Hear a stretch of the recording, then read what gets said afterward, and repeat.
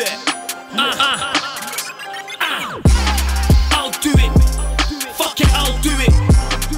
Put me in the jungle, better walk right through it.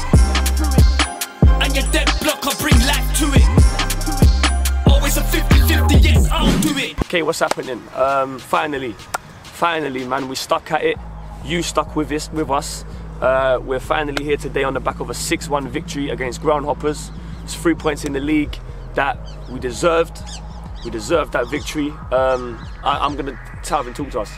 Talk to us about the game. First of all, full respect to the other team. I thought they came out and tried their best. Now onto us. From the onset, I thought we all put in a great shift and we worked hard together.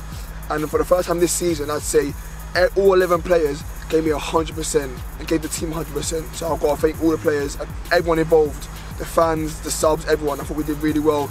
Going forward, we took our chances, which was a big difference.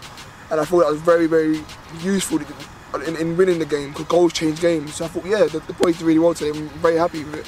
Mitch, what was different from us today that has been different from the rest of the season? I mean, we've come off the back of 2 losses, but what was different? What did we do differently today for them to understand? Firstly, I want to say that the Dons are here to motivate. I'm here to motivate. Drew's here to motivate, and SK the boys here to motivate. Anything that goes on the sidelines was, bad or indifferent, we'll try to fix, because no one is perfect. But now to the game, organisation from start to finish was perfect. It's perfect. The way my boys performed today, they performed for the shirt, they performed for themselves, and they performed for the club. Just one game. We're going to march on to the second one, and as I said last week, we're going to promise you another result. I promise you that. So obviously, for those of you that might be wanting to know a few details, we switched today back to a 3-5-2. That was the formation we began with. We've put Big G back in goal. We feel as though he's a leader from the back, even though he's a leader on the pitch, but we felt like we've put him in goal. So we did a 3-5-2 and it worked.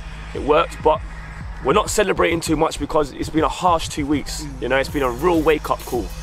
We can take losses, as you've seen, but we can also win games, and we show everything. This is our journey. We want you to enjoy it with us. We're happy, man. We're not celebrating. It's not time for a party, but we're happy, and we feel as though we're on the right path now. We've learned from our mistakes, and we're ready to go forward.